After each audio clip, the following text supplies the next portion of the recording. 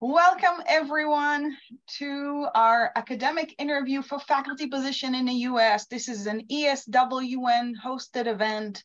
My name is Karine Ardendreyer, and we also have here Rimat. We're both co-chairing the event for ESWN, and we're very happy that you can join us today.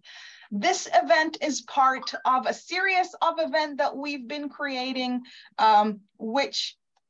we had event earlier this year to talk about the academic application. What do you need to do? How do you create your package? And you can watch, if you were not able to attend it, you can watch it on YouTube. And we're very happy to have here today 4 amazing panelists who join us willingly to talk about their experience into the interview aspect. So you submitted your package, you got interview, what do you do now? So we'll have a chance to see and hear of the experience of these 4 amazing panelists. But what do you expect to have today? We're already part of our introduction and welcoming. We will hear from each one of our panelists about their experience and about their academic track. We will have a panel discussion based on question you sent us during the registration. We will also have time for Q&A. And one of the most important thing for us would be the breakout room, which will you have a chance to interact with each one of the panelists. And we'll close the event. Now, if you have any question or any issues, Rimat is registered as question@ESWN, so feel free to send her a direct message. In a second, Rimat will put in the chat our ESWN code of contact. You all had to apply for it and say that you will basically be respectful. We want to hear everyone's opinion, but we want to be respectful for other people. All aspects of the event except the breakout room will be recorded. So if you had to leave, you still can see it on YouTube in a few days. And the event is fully closed caption. You will be muted for the duration of the event. As I mentioned earlier, if you have any question, if you don't want to put them in the chat during the event, if you want to stay disclosed, feel free to send them to question@ESWN. Now, feel free to share your thoughts, share your experience. And again, if you have any technical issues, feel free to, again, experience them to question@ESWN. Rimat will be the one who will help you. If this is your first time in ESWN event, welcome. We're happy to have you here. ESWN is a nonprofit organization dedicated to increase diversity across the geoscience, empowering and creating supportive, nurturing community in a working of culture change to eliminate barriers and diverse scientific workforce, and also to empower scientific through professional development. If you're not a member of ESWN, please feel free to join, because we have wonderful events that we're hosting every month, and we're hoping you'll be able to join our community and also provide us with ideas for future events. So we're ready to go into our session. So we put just a one slide to tell you what to expect in general. Now, you submitted your application, and now there's a period of just waiting and waiting to hear back. If you heard back, that's a great sign. A lot of the time, we never hear back from the university we apply to. But if you heard back, that means you're actually going to be increase the chances of being invited for an interview. Some university, before inviting you on site, will have a phone or a Zoom call. That means you are in a short list.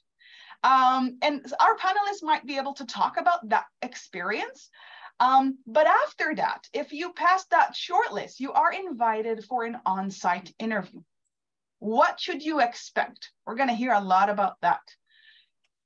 Depending on the institute, you will be expected to maybe teach a class, similar to a class that taught at the university. You will be expected to give a seminar that will be more scientific to showcase your research work. And you're going to meet a lot of people. You're going to meet faculty, you're going to meet staff, you're going to meet students. Expect 2 to 3, even 4 days of very busy schedule. We're going to hear all about it from the personal experience of our panelists. Now, I'm sure you have a lot of questions. So we're going to get to hear all of them, but I want to take the chance now to introduce our panelists. And our first panelist that we're going to hear from is going to be Courtney Hutch. So let me just introduce all our panelists and then we'll move to Courtney Hutch. Courtney Hutch is a professor of chemistry and natural science and the dean of the Hendricks College. After we're going to hear from Courtney, we're going to hear from Jessica Henskins, who's an assistant professor in Department of Atmospheric Science at University of Utah. We're going to hear from Rachel Bernard, who's an assistant professor in Department of Geology and Amherst College.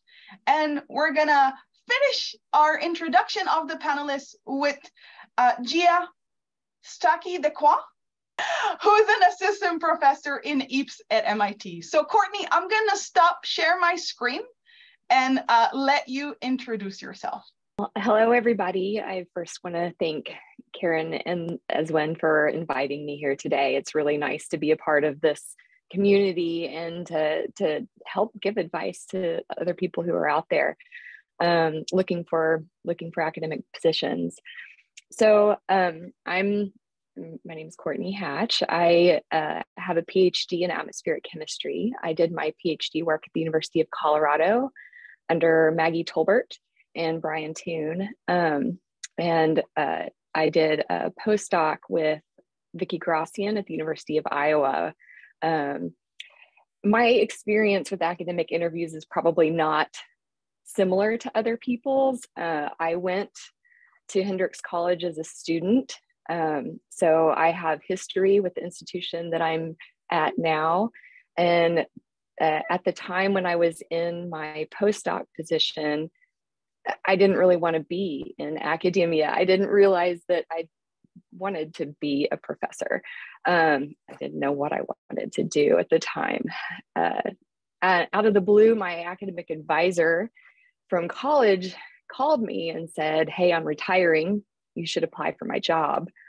And so I think that's the privilege of going to a small school and knowing the community that raised you, and keeping in touch with your network. I think that was really helpful to me. And at the time, I was thinking, well, I don't necessarily want to be a professor unless it's at a school like Hendricks, where I would have those one-on-one interactions with students. I could work with students together in the lab, and have those close personal interactions with my students. I like to see people grow and become who they're going to be. So I applied. I pulled together some application materials. I didn't talk to anybody about it. I didn't show any of my materials to anybody. I was not prepared.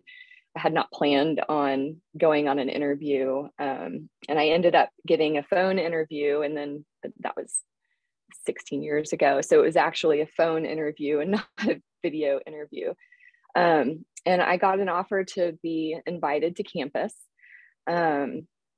At that point, I knew that they were probably serious about potentially giving me the offer, and had no experience doing interviews at all.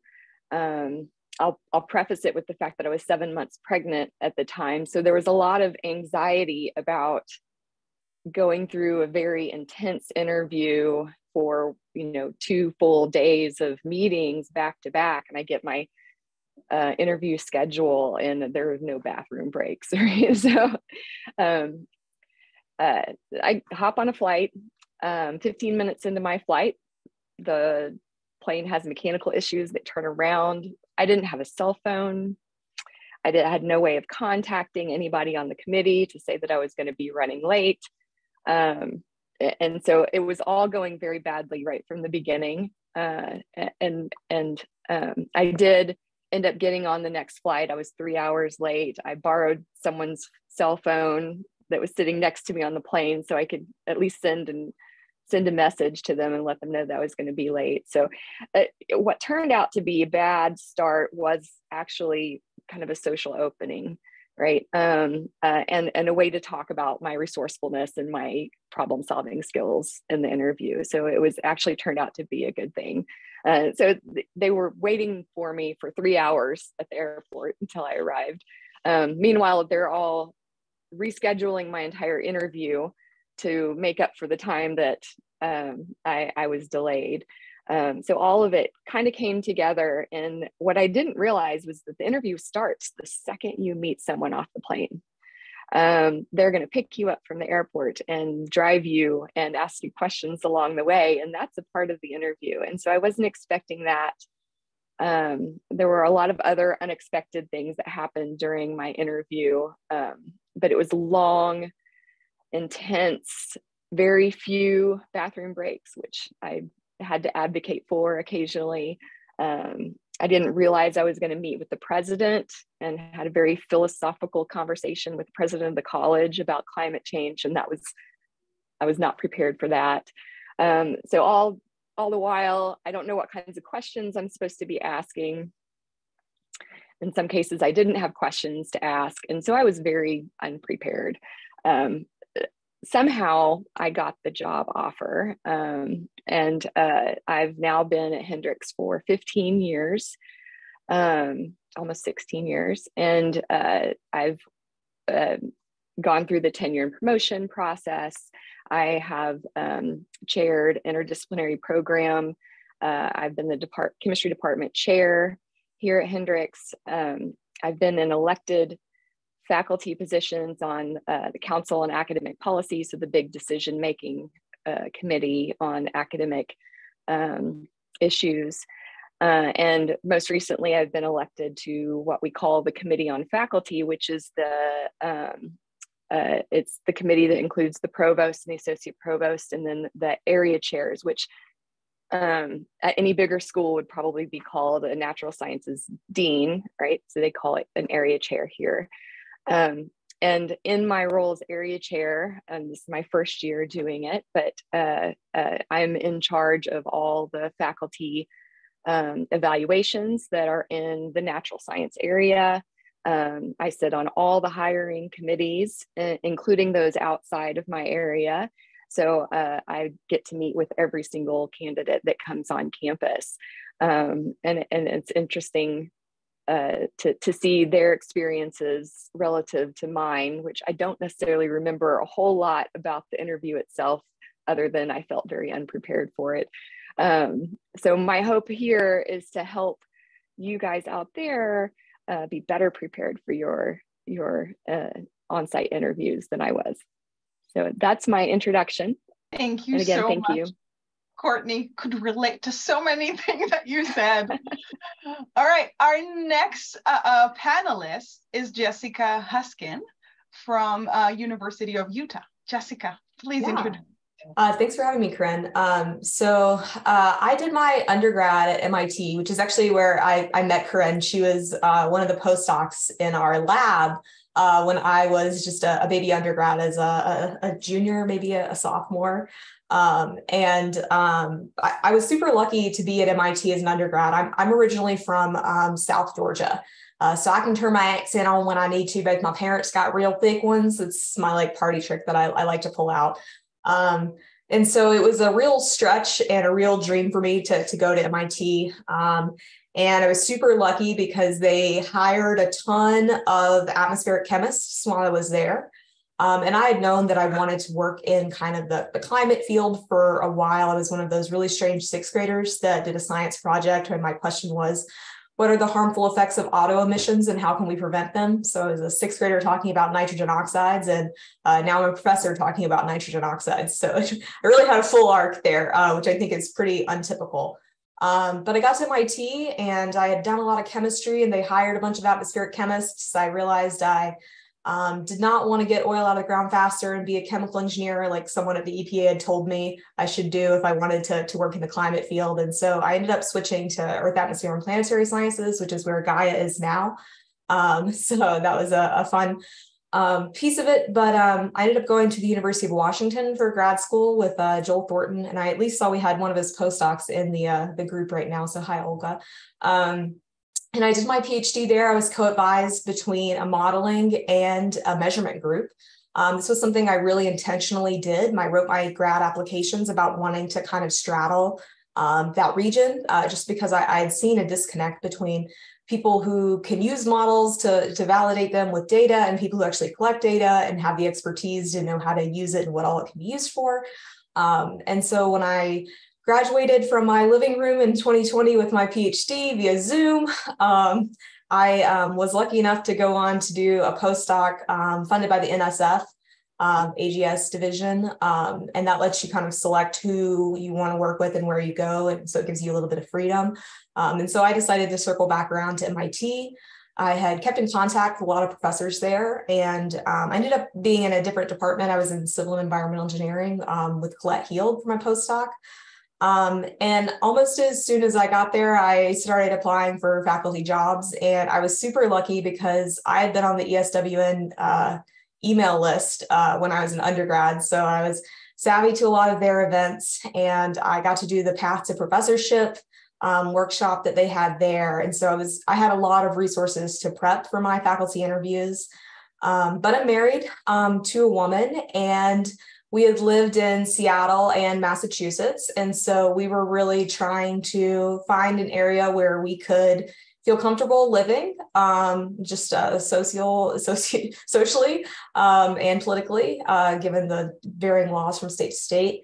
And we were looking for somewhere where we could afford to buy a house, quite frankly, from a really poor area of Georgia, and my parents had never been able to buy a house. And so for me, having that financial stability was a really big, just like life goal of mine. So we were really targeting faculty searches in areas we would be happy and comfortable living. So we had crossed California off, we had crossed Tennessee off, we had crossed Florida and Alabama off. So every time I saw a faculty listing, I would bring it to my wife and I would say, would you live here? I would get a yes or a no. And so I saw this faculty position pop up in my email. I had done all the things to subscribe. I had like 3 people send it to me. I saw one at Georgia Tech, and I was super, super excited about that one, and decided that was going to be the first position I applied for. And at this point, I was probably only 8 months into my postdoc. And I kind of heard that it takes a while to get an application to stick, and that you don't want the first interview you go on to be your dream job.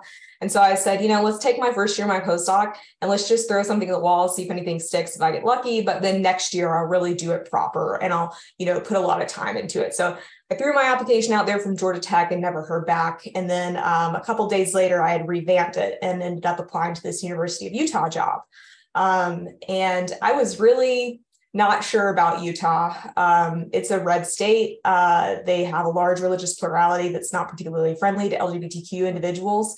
And I'd never been there before. And so I was not really sure if I would be comfortable living there long term. And so I threw my application out. I got a Zoom interview. I thought it went okay. It was a little cold. I had written down answers to questions I thought I might get, and had just kind of, I had done a little bit of research on the faculty. There were like 12 of them. I had figured out who was on the committee and kind of what they did, and found out like one thing I could talk about with each of them with. And that really helped me out on my in-person interview for like driving around and having folks ask me random questions. I knew what I was going to talk about with that person. Yeah, I did well in the Zoom interview, I guess. And I got an email from the search committee chair head who said, suddenly, I'm no longer the search committee chair head. I am the candidate advocate, which is this new sort of position that they have that says, hey, I'm not involved in the selection anymore. I'm here for you to ask all the questions everyone told you not to ask.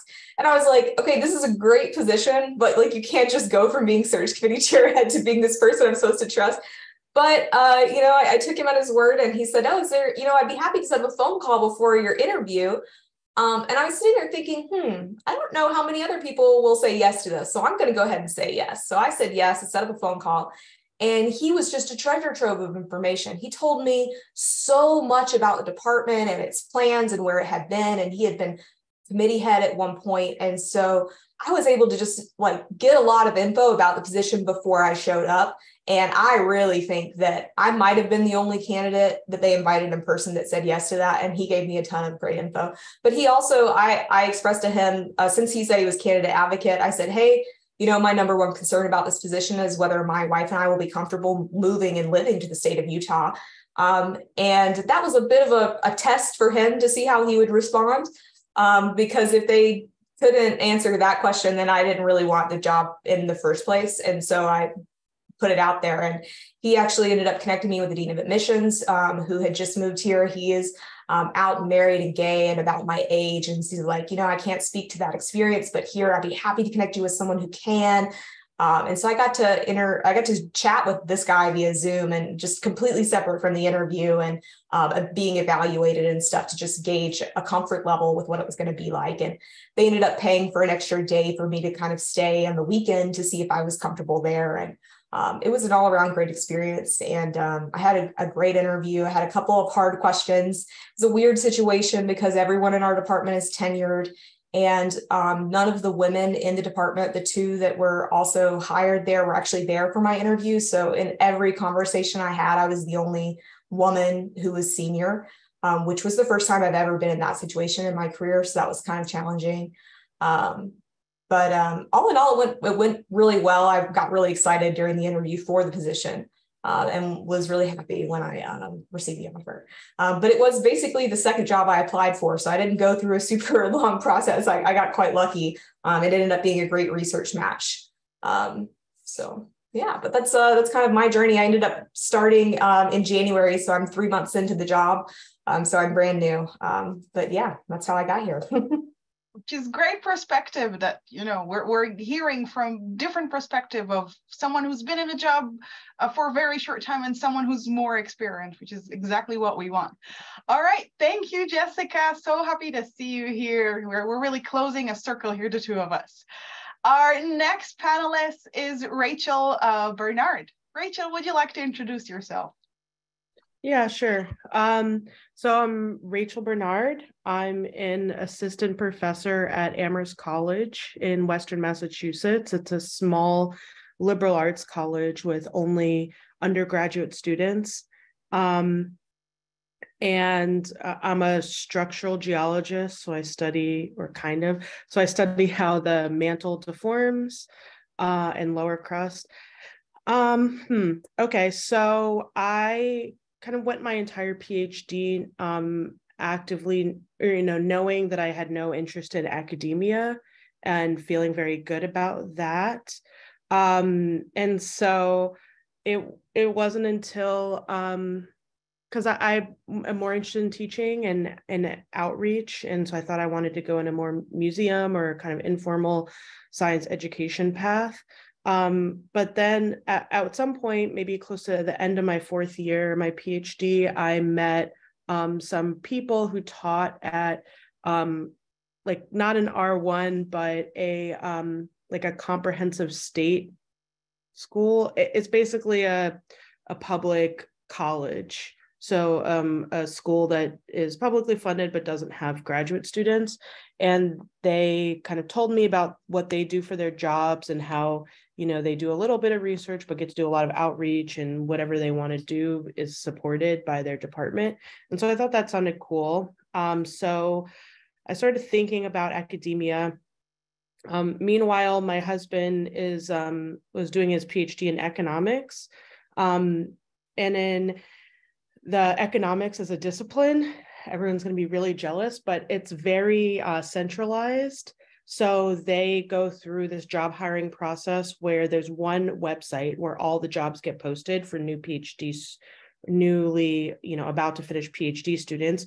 And so industry, government, and academic jobs for kind of new PhD students get put on this one website, and they do all of their interviews. So we had, you do your first round interviews at their version of AGU, so their big scientific conference. And so we did maybe 30 first round interviews and then a bunch of flyouts. And so he did that. He was doing his thing. I had already accepted a postdoc to go to Scripps in University of San Diego, or UC San Diego. And so we were visiting Cleveland because he got an offer from the Cleveland Federal Reserve. And so I went with him to check Cleveland out in, I don't know, February. Wasn't great. It's kind of sad. And then when we were there, he got a call that he was going to be offered a position at Amherst College. And so when he got that call, that's when, so I know like some people asked about when to bring up spousal hires in the kind of hiring process. So this is when you do it. So he got an offer. And as soon as he got this offer, he's like, okay, I'm married and she wants a job too. And then so Amherst College being a very small college, the econ and the geology people know each other and are friends. And I didn't realize that at the time. I didn't know anything at the time. But everything kind of kicked into high gear, and the econ department connected with geology. Geology scrambled, made a kind of a schedule for me to interview. And so we had to go straight from Cleveland to Amherst. And kind of backing up, the reason why I mentioned this whole centralized process in economics was that he got an offer on a Tuesday and he had until Sunday to make his decision. So it's because it's centralized, everyone's getting offers all at once. And so you can't just like sit around thinking about it, or else they'll lose all of the other backup candidates. So we had to go straight to Cleveland, to Amherst. I got an interview wardrobe at Target, the Target that I go to every day now, and kind of was thrust into like interview mode. I had no application materials because I had already, still a PhD student, had my postdoc lined up. So I was like, I'll do that at some point in the future. And so had to and they wanted, so this is like kind of next day, I met with all these people. They wanted my teaching statement, research statement. They wanted an idea of my, well, I'll get to that later. But anyway, so I had to write all these things basically in one day just to get them something. And so I met with people and I didn't really understand what was going on because no one was ever like, this is an interview for a job. So I knew, a part of me was like, maybe they're just like humoring me or humoring Neil and like, sure, we'll meet his wife and see what's up.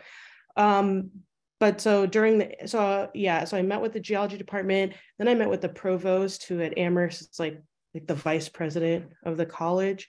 And she asked me like about my startup costs and all this stuff. So I was like, oh, I'll have to get back to you on that. So I had to like call a bunch of people, like people that are in my department at UT and be like, how much did your microscope cost? Help.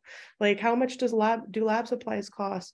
And kind of whip up something. And anyway, in the end, I ended up with a 3-year visiting position, which now I know is like pretty typical for what they give spousal hires if there's a need in the department. So it's pretty lucky. And then I can put that, answer the chat in a second. I'll ask my husband for that website. Yeah, so fast forward, maybe in my second year, I started to get interest a little bit from other departments that are like, oh, are you looking for, we see you're a visitor, are you going to be applying for jobs? And I was told as a visitor, the only way to kind of transfer go from a visitor to a tenure track was basically to get an outside offer.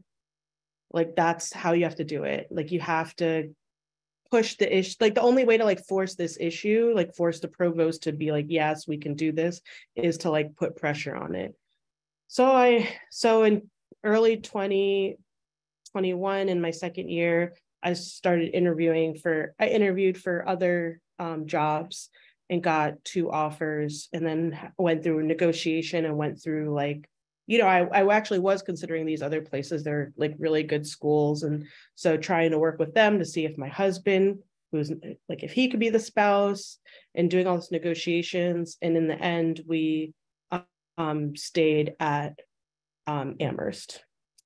So this is about to be the end of my second tenure track year. So, thank you, Rachel. That's it. That is definitely a different experience, and we're so happy to have you here because you can share your experience, even though you had to go through the regular interview with other universities. Mm-hmm. Our last panelist is Gaia Stakwa. Gaia, I'm so sorry, I'm murdering your last name. Can you please introduce yourself? Hi, everyone. My name is Gaia Stakwa, but it's French, so you can pronounce it however you want. Doesn't matter. Or you can just not say it. I just avoid saying my last name as much as possible.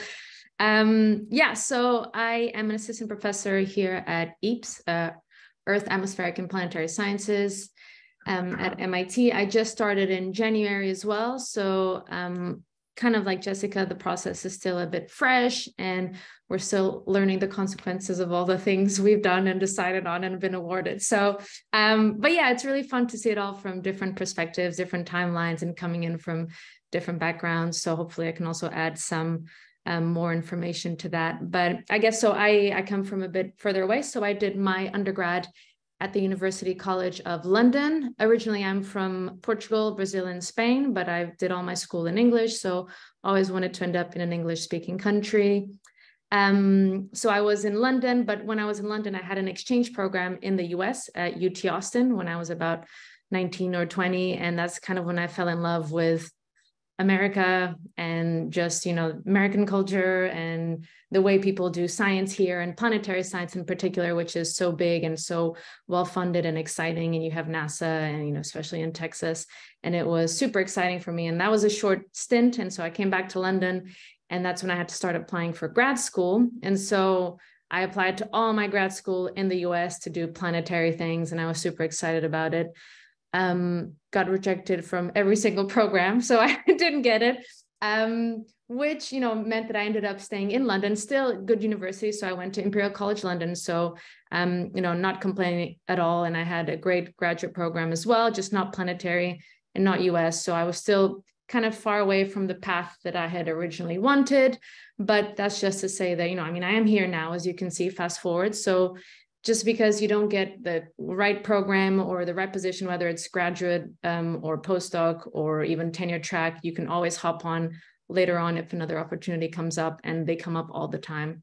And so luckily, you know, I aired these frustrations to my advisor, who was also really kind.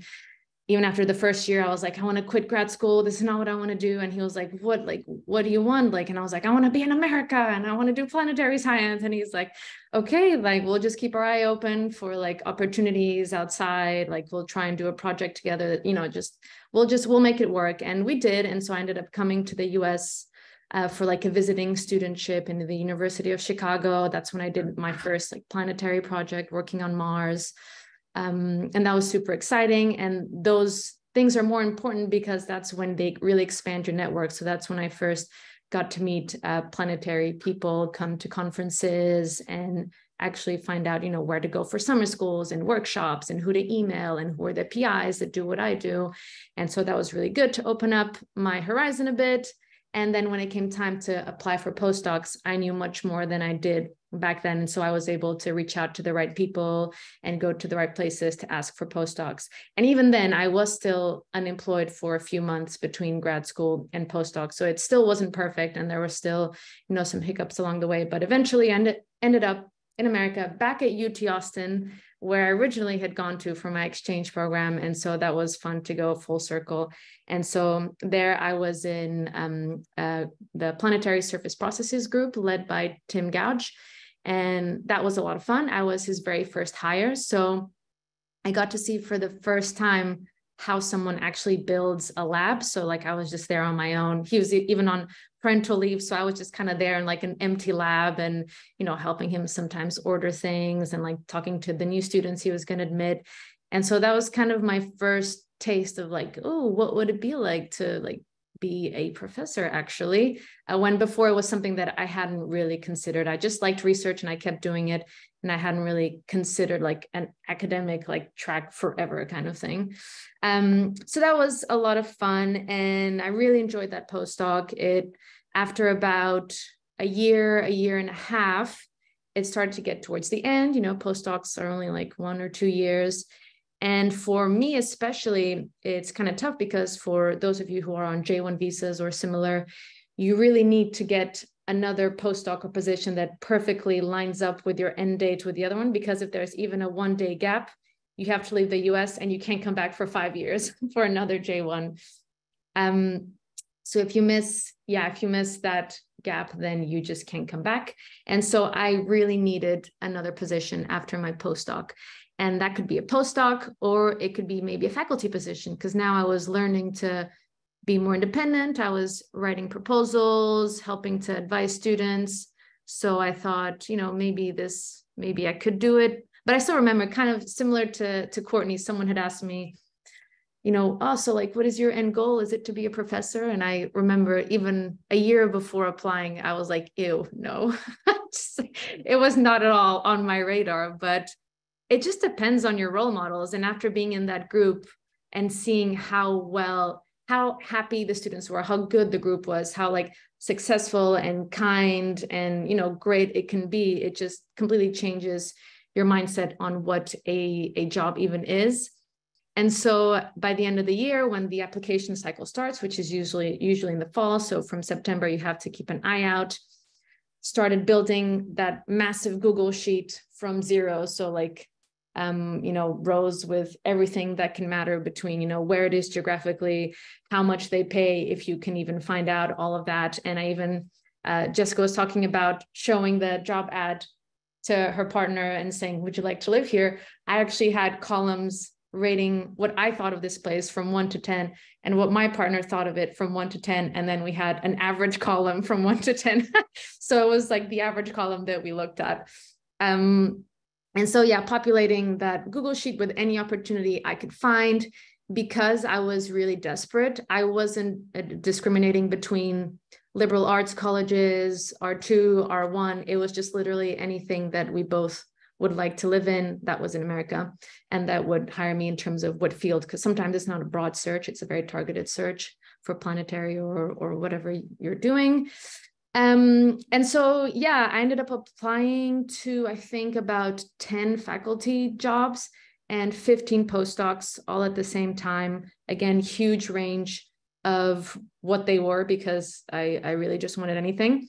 And so throughout that application cycle, I started having some interviews, and it was kind of with the interviews that I started learning what I would like and what I wouldn't like. And so I remember my first interview was a liberal arts college interview, and they asked me so much about teaching and students, and I just had no idea. And so I was just like, maybe this isn't for me right now because I don't know what I'm doing with teaching. I've only done research. I'm not even excited about the prospect of teaching. So maybe I ended up withdrawing from that one and then just going more for the research focused ones, at least for now, when I didn't have as much experience and was kind of intimidated by all the teaching.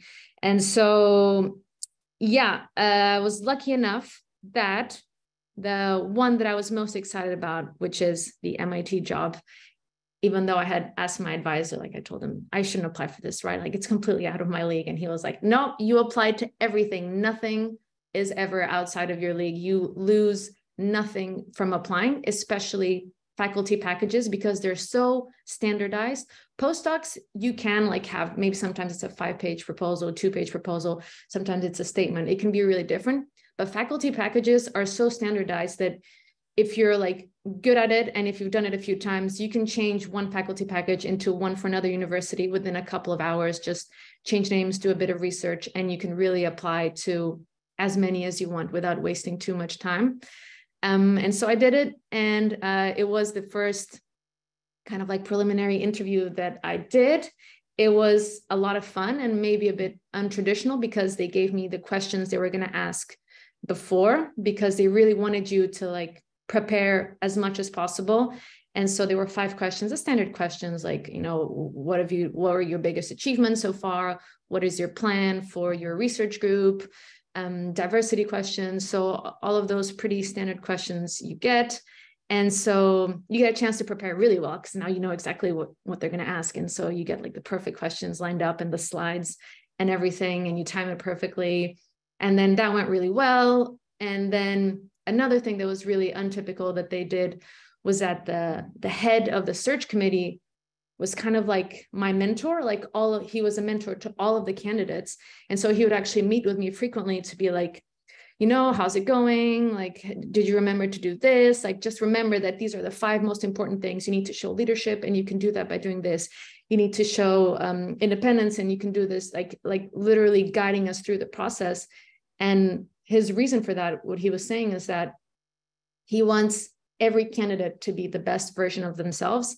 And he wants to make the decision as hard as possible for them. So if it's incredibly hard, then they've done a good job. If it's an easy decision, then they haven't done a good job, basically.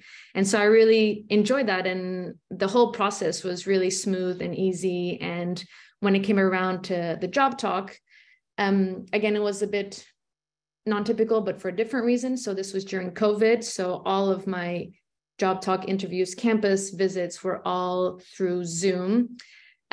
Which is a bit hard because you don't get a feel for the department. You don't get a feel for the people, the students, you know, maybe they're not as honest if they're like in a Zoom chat or not. I don't really know how it works, but that whole like feeling the atmosphere of a campus and visiting the city didn't exist for me, which was tough, especially when you have to make a decision and you still can't travel because it was a whole, a year and a half where you couldn't travel. But, in the end, you should have all the information you need because in the end, a lot of things that matter is what is the university giving to you? Are they giving you enough for you to do your science and for you to be happy?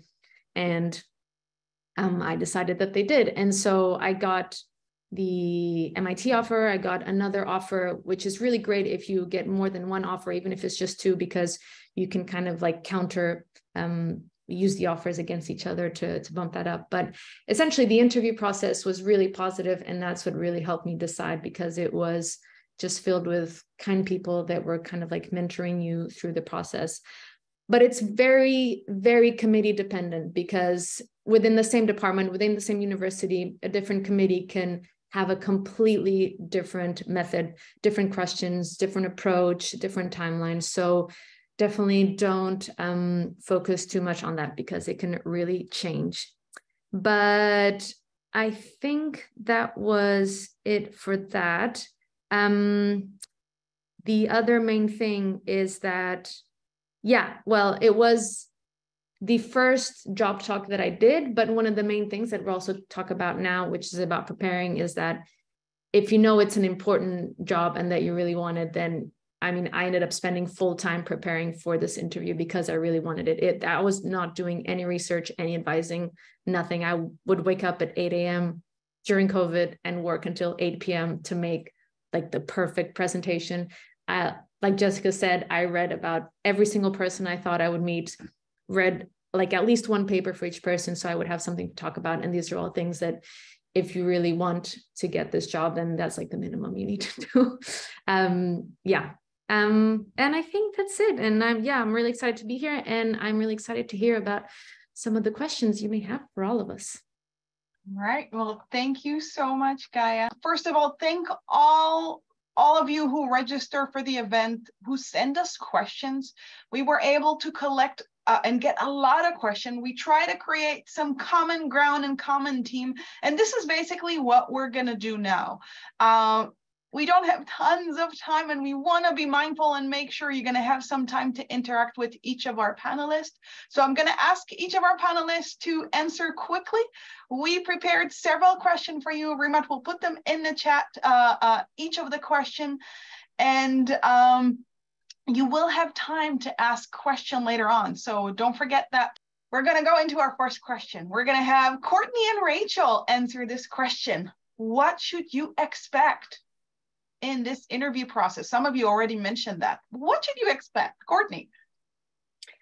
Well, from the perspective of interviews at a liberal arts, predominantly teaching college or university, expectations might be a little different than an R1, right? You might be asked to give a research seminar or a teaching demonstration or some combination of the two, where you can teach something that's related to your research to help your audience kind of understand what it is that you're doing, because you will be talking to a much broader range of people with lots of different backgrounds and disciplinary backgrounds. In terms of expectations, I didn't really know what to expect, but really you should expect to meet with everybody who has any kind of decision-making authority in the process. So that's going to include everybody on the committee, And who's on the committee also matters, right? So at least at Hendricks, there's always the majority of the department is on the committee. There's one person from within the natural sciences area that's not in the department that's on the committee. There's always someone who is in from other areas across campus that's also on the committee. So you're going to have two people who aren't in the department. You're also hopefully going to have students on that committee. And you're going to get an opportunity to really interact with those students and get a taste for the type of students that institution has. Other decision-making people that you will probably meet with are, we call it at Hendricks the Committee on Faculty. So that's the group of people who the search committee sends their recommendation to. They've all met with the candidates, and so that they either validate that recommendation and it goes on to the president and on up the chain. And so you could meet with the provost, you could meet with the president of the college. All of those people should be on your schedule. You should also have meetings with people who aren't in that decision-making process. So you should have an opportunity to talk to human resources. And that's where you get to ask the questions about, benefits packages and salaries and that kind of thing. So you should have a range of different types of people that you'll be meeting with. And ever since you get off the plane, that interview starts. It's going to be a long day or 2 or 3. And so keeping your well-being in mind and pack yourself some snacks and some a bottle of water to take everywhere with you to help keep you going. So in terms of who you're going to meet, that gives you an idea of how to frame your questions, because you should have different types of questions for different people that you meet along the way. You should also, because we're post-COVID and most of these interviews are in person on campus, you should be able to walk around campus and see what campus culture looks like. You should get a tour of the city or town so you have an idea of what the broader community looks like. And so that gives you some kind of glimpse into kind of the lifestyle that you might be living in that within that community, or whether or not that community is a good fit for you, right? You should also expect to, it's not just about being able to sell yourself to them, but they should be able to sell themselves to you. It's kind of like dating. You want to make sure that it's the right place for you, the same as they want to make sure it's the right place, you're the right person for them. And in that way, there's not a whole lot you can prepare for beyond, doing the research, knowing the people that you're going to meet, figuring out who to ask what questions, those kinds of things. But you should expect to have a full day of back-to-back meetings. They will feed you, hopefully, but the times in between, make sure that you advocate for when you need a break.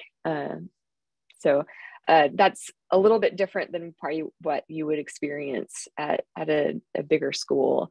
I think one of the most important parts at applying for an academic position at a predominantly teaching institution is that interaction with the students.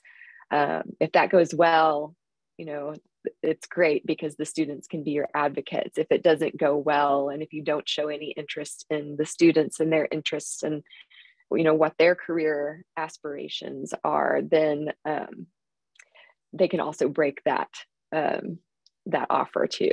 So I think at a place like Hendricks, the interactions with the students is just as important as interactions with faculty. Thank you, Courtney. That was a very long and detailed answer to the question. Rachel, would you have anything to add from your experience to this preparation aspect? To what to expect? I think Courtney covered a lot of it. Yeah, I would just echo that. Yeah, at a teaching college, undergrad institution, you'll probably will be expected to do a lecture of some sort, or a class. It doesn't have to be a traditional lecture style. I think a lot of places would love to see more like active learning teaching. They want to see what your teaching style is. Sometimes that, from what I've heard from other people that have interviewed, at other schools, sometimes you're given a topic. It's like lecture on, this specific topic for an intro class. Sometimes it's up to you to pick the topic or the class.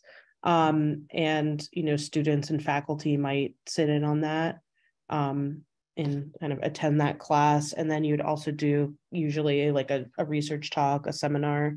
And yeah, like I think both at R1s and at smaller schools, you'll probably have like informal lunches with students where you talk to them, they meet you. And I remember at UT, that's where I went to grad school. We would, I was a student member of one of the search committees. So all the search committees would have a grad student member. So I got a good view of the process from that end. And so the candidates would, meet with individuals in the department, several people, and then usually at one point they would meet with the committee as a whole. And at that, at least at a lot of places, they tend to like have very specific questions they're asking all of the candidates. Like they come up with a list of questions and they ask the same ones to everyone. I would also say that hopefully there'll be a point person, like a faculty member that's in either the chair of the search committee or someone else that's kind of the point person for you. And I know that they're a resource for, like, if you have a question on, what level of research should I be presenting, how much of this job talk should include, DEI stuff versus research stuff. So like all of those questions, if you have questions about like the scope, or concerns about your schedule, like, like let's say you are breastfeeding or need to take a medication at certain times, just to let the person that's making your schedule know, like, I need, a certain amount of breaks during the day. So yeah, usually there's one point person who you should be able to ask questions with. And then like at Amherst, and I think at other schools, yeah, as Courtney said, you're going to meet with people that are often outside of the department, like either if it's like the dean of some college, or in my case, it was meeting with the provost, some higher up person typically meets with all the candidates too. And so you should be prepared to explain your research to someone who has never taken a geology class before, but is also highly educated. Yeah, I'll stop there because I know there's more questions. All right. Thank you, Rachel. Gaia, I know you mentioned it already as part of your introduction. Can you talk in short how to prepare best for the interview? Sure. I would say there's 3 things you want to focus on. And I have either a Google Doc or a slideshow or something always associated to those, because you always want to like populate these things with all your thoughts and all your ideas. The first one is that I mentioned briefly, and again, Jessica mentioned briefly, you should find out who you're going to speak to in the department, or sometimes they give you the schedule like the day before you visit. So you have to try and guess who you're going to be talking to. They're sometimes not as organized as you want. So, if you're in a department with 120 faculty, it's tougher, but basically make a list of all the people you're likely to meet. Put a picture in a Word document, name, what do they do, go to their Google Scholar, what's their most cited thing, which is basically probably their baby that they're most proud of. What's their most recent thing? That's probably what they're working on right now and they're really excited about. Just try and find out as much. Just this is where you get to go like stalker mode on people, which is, it's fine. I mean, it's all on the internet. So, I mean, it's all available. And just find out as much as you want about these people, because in the end, these are your colleagues. Your colleagues are choosing their next colleague. And so you want to be excited about them and they want to be excited about you. It's not like a normal company job where it's HR who decides these things. It's basically colleagues choosing colleagues. And if you're not excited about your colleagues, they're not going to be excited about you. So you kind of want to find also connections, not just their work, but like, oh, they published a cool thing in this mangrove in this place, and I just did some field work there. I really want to ask them about this. Write down that question and they'll be super happy to talk about it. So just find links, find their most recent work, find their most famous work, and then I think that should cover all the bases. And that's one. The second one is like collect all the common questions for interview, because even though you probably did the first initial interview, they're probably still going to throw in some like curveballs and some like standard questions like, oh, you know, like even in normal conversation, where do you expect to get most of your funding? And you might think like it's just colleagues chatting with colleagues, but no, it's kind of an undercover question. And so you want to be able to throw out like a structured question. You don't want to memorize an entire answer to these things. But again, I had a whole Google document, which was the most common questions or every single question I've ever been asked or any of my friends have ever been asked. And funding source will be one of those questions. And I'll have memorized bullet points of like, oh, like, yeah, there's this NASA CDAP program, there's this NASA LDAP program, there's the NSF program, there's this one, there's these fieldwork ones. And you want to be able to just throw those out without any hesitation to show that you've thought about it. There's nothing you haven't thought about.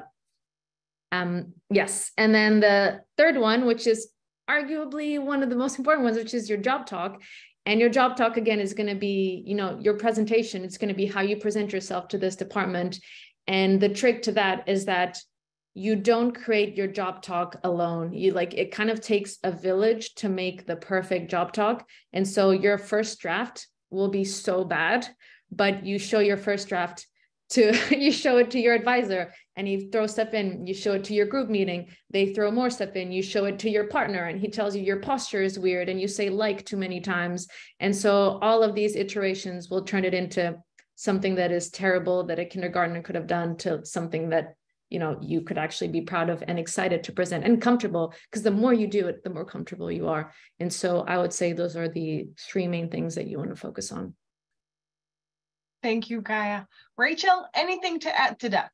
Yeah, really quickly, I was just going to say, thinking about things to prepare, some things that you might not expect from my own experience is like have an idea, you know, I think you don't necessarily need a full number or a specific number for your like startup costs, but someone might ask, what kind of resources would you like? They want a ballpark. It's like, do you need to build an entire geochronology lab? Like, or do you know, are your research needs more modest? Like the kind of startup, like ballpark number that you might need to be successful, like they'll probably want to know that. And then, so I would have a sense of that in your mind. So what do you need? And then also what to prepare. I don't know. I'll leave it so we can move on to other questions. All right, we're moving to the third question. What to ask, not to ask. Do you ask about expected salary, benefit? We already heard some of the answer from our panelists. What are things you would bring out? Courtney, we will start with you, but I'm going to ask again, please, all of our panelists, try to keep it short. We want to be sure to go through all the questions and also at least get one Q&A question from our audience because they're already coming in. Courtney. Yeah, I think we have touched on some of this already. My one brief piece of advice is to know who to ask what. You know, if you're going to be meeting with the committee that goes through faculty evaluations and tenure and promotion, ask them what the tenure and promotion process looks like. What does cyclical evaluations for faculty look like? What do annual reviews look like? That's where you ask those kinds of questions. And if you want to know more about the departmental culture, ask someone in the department. How do you make decisions in department meetings, right? Those kinds of things. So I think it's really about asking what questions for specific people that you're going to be meeting rather than what to ask and what not to ask. in general, you shy away from salary and benefits and, you know, where do you live and that kind of thing. Keep those to your HR meeting, unless you want to ask. I think there is that opportunity as well. So if you feel comfortable asking those more personal questions, but in general, you have a chance to talk to someone about that is on your list. Thank you. Gaia, would you like to add anything to that question? I think Courtney said it all. I would just add that the moment you get offered that job, the power dynamic is going to completely flip, and then you can literally ask any question you want. So don't worry if you don't feel comfortable asking, or if you're scared, just wait, and then you can find out all the dirty little secrets. So it'll be fine. I agree. Jessica, our next question will be to you. And you mentioned part of it in when you introduce yourself. What are your strategies for dealing with difficult questions during the interview? How much should you disclose? Should you disclose? What are you doing with questions that they're not supposed to ask? Yeah, so I had quite the experience with this. I was during my in-person interview, I was completely meeting with men the whole time. And at least after my job talk, which went phenomenally, I think my job talk, I remember the exact moment I got the job. I knew that my audience was a lot more atmospheric scientists who focused on meteorology topics. And that I was the only real chemist in the room doing any atmospheric chemistry work. And so I had, luckily, all my degrees were in atmospheric sciences. And the chat that I had before my interview, the guy had told me that their chief concern with me, and this was, again, why getting that beforehand information was so useful, that their chief concern with me that I wasn't enough of an atmospheric scientist to be in an atmospheric sciences department, which is hilarious because all my degrees are in atmospheric sciences. So I knew that I needed to connect my chemistry to the core of atmospheric sciences there. And there was a moment where I connected this concept of C star, which is like relative humidity, but for other gases, to the concept of relative humidity. And I saw all the faculty members just look around at each other. So I think that was the moment I got the job. I remember it very clearly. But after that, they took me to a room where they asked me a lot of hard questions. And they're not chemists. A couple of them knew just enough to get confused. And at least one of the members was giving me some kind of hostile questions. And so I went into, it wasn't really hostile as much as like he was very clearly trying to test me and trying to poke holes in. But because they were all distinctly older than me, the whole department has tenure. I'm 20 years younger than the next faculty member. So it was a real power dynamic that I hadn't really been super familiar with. But I'm from the South. I got a lot of Southern charm, and sort of my strategy going in for dealing with hostile questions was to be, number one, inquisitive. I wanted to show that I was eager to answer, that I wanted to be friendly, and kind of turn that hostility back around if I could to just kind of get it back into this, oh, that's a really interesting question. You know, I hadn't thought about that before. Oh, man, that gives me some really good ideas. You're right. That's a great question, Tim. I can't wait to look into that more. You know, those types of ways to kind of take away that hostility. I think if you can combat it with friendliness and eagerness, and as a young person interviewing, if you really want to show that you are willing to learn from the other faculty, that you don't know it all. I think the biggest, and this is the next question I have, which is the common mistake that people make, it's women, but I think the common thing that young people will do is say, I have everything figured out and this is how I will do it, and I will be taking no advice. You're young. They have been teaching for years. They know they have more experience, and you, like, even if it's a totally different field, you want to make them feel that way. So my technique for dealing with the hostile questions was just to be friendly and turn it back around on them. Another technique that I had, because I was really curious about, I wanted to work with EDI students, diverse students. I wanted to have a diverse research group. I wanted to be in a department where if I brought an EDI initiative to them, that they were going to be enthusiastic about implementing it. And I wanted to be somewhere that I could be impactful and make a change, and that I wasn't going to be just like hammered on, like, no, we're not going to do that the whole time. That was just not going to be a good fit for me and what I wanted to do in terms of service in getting, tenure.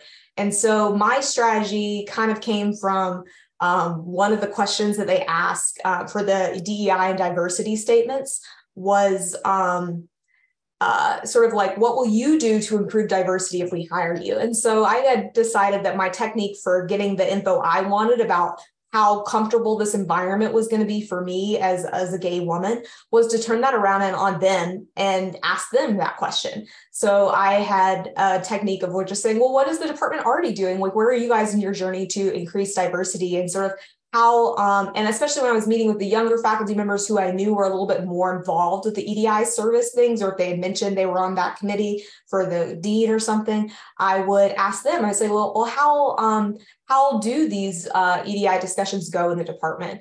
I was really forward when I was meeting with students about asking them to introduce their pronouns. And it was amazing because during this lunch meeting with undergrads, I had asked everyone to introduce themselves with names and pronouns, and they went around. And about 5 minutes into that, we were still going around, and a trans student walked in and was just sitting there. And it got to them, and they were like, "This is the first time I've ever been asked for my pronouns in a meeting." And I was like, I didn't like read when I walked into the room and asked people to do this. This was going to be like part of it. It's just something that I feel strongly about. And it meant so much to that student. And I was just like, wow, okay, this makes a little difference here or there. So yeah, in terms of how much should you disclose, you should disclose what you feel comfortable. I disclosed more about my marital status and my concerns about moving to Utah because I wanted to hear their answers. But I think that's a personal decision that you have to make in your situation. But really, I mean, you don't want a position that you're not comfortable in. So you should be asking the questions to get that information that you need during your interview as well. Thank you, Jessica. You already touched some of the aspect of the fifth question, which are common, what are common mistakes women make during this interview? Is there anything else you would like to add other than what you mentioned? Sure. I'll add that women especially tend to look younger than men when applying for jobs. And one thing that you can do is underdress, make sure you look nice. And especially if you're not in the gender binary, it can be a little challenging to figure out what you feel comfortable in. But there are a lot of style guides out there. There's a lot of kids doing YouTubes for how to dress professionally and where to find cheap clothes on a grad salary. And you can do all those things regardless of sort of where you like to dress on the gender spectrum. So yeah, I would say dress nicely. I would say that women especially might tend to over disclose some personal information during interviews. You mentioned something once, like it's generally enough to do. Comfy shoes, big one for sure. Great shout out, Rachel. But that's really all I have to add. I mean, you're branding yourself on your interview. And I think that we could steal a lot from business school students who send out I've gotten from my MIT consultant friends who work at McKinsey, they'll send out like polls to their friends to be like, what is my personal brand? Do I dress professionally? Am I known to be a friendly person? Am I a little hostile? You're building your personal brand when you go on this interview. So if you give a good job talk, then you're known for being a good science communicator. And those pieces kind of all add up to their impression of you. So if you can curate what it is you want to present, then you can put that into your interview. All right. And our last question, which I'm really going to ask each one of you to just mention in a quick sentence. Do you have any tips how to pass a successful interview? Who wants to go first? I'll go first. I'm on a roll. My tips are to be energetic, be friendly, and be someone who's going to bring energy to the department. A lot of places that are looking for a new hire are trying to find someone who's going to bring something they don't have. And a lot of, especially when they're looking to hire assistant professors, they're looking for someone who's going to bring new ideas, new energy, to the department, and someone that students like working with. So your personability is almost just as important as your research and your teaching and your qualifications. And it just kind of all comes together into this holistic picture. They're looking for the whole candidate. They're not looking for someone who just has strong research. And so your personability during your interview goes a long way. Thank you, Jessica. Anyone else would like to answer that question? Gaia. I can add to Jessica and also what I said before. This is colleagues hiring colleagues. And these colleagues will all have a vote. So they're all going to decide after you leave, after you've had your 3, 4, 2, 1 days there, they're all going to have a vote. So, and every vote counts, right? So don't ignore one person or not read about this other person, or just say, oh, I did a lot for this person and that more for that one, or I'll just focus on my job talk. Every aspect counts, and every person or every faculty member will get a vote usually. And so you really want to tie up all those loose ends and try and integrate yourself. I mean, at the end, that's what you want to do. You want to integrate yourself in the department and make them want to have you there for 7+ years. Or more. Courtney, Rachel, any one of you would like to add Sure. to the question? I think the best piece of advice I can give based on all the interviews I've sat in is to go in with a growth mindset. You're not going to know everything before you arrive. You're going to learn about the institution as you're going through the interview process, through the questions that they ask you, through the answers that they give you to your questions. And you may have different answers to their questions later in the interview process than you do at the beginning. And that's actually showing that you're learning about them and that you're growing through that interview process and that you're listening to them. And I think that's a really important piece of advice to hear. Thank you. Rachel, anything to add? Yeah, I would just like one thing would be to think about how you're going to, so Courtney's mention of growth reminded me of this. Think about how your research might evolve, because everyone, we have, like for me, for example, my research, I think, can come across as a bit narrow at the beginning. I like studying my mantle microstructures, but think about ways that, especially at a small college, different areas where your research can branch out into that maybe you haven't done yet, but that you've either dabbled in or plan to go. Like, so mine was, during my postdoc, I got to look at a bit of olivine-rich meteorites. Like, that's not my background, but it's like somewhere where I could definitely see growing and changing directions as a researcher. And I think that could also help, like thinking back at in my experience sitting in on like that one search at UT, there were a few people that got dinged a little bit because their research overlapped too much with people that were already there. And so if you can, position yourself as being as broad as possible, you're less likely to have that. It's like, okay, well, we don't need another Professor so-and-so. We don't need another like basin guy. We already have one of those. So like, play up different areas you can evolve like as your research goes forward. Very good perspective.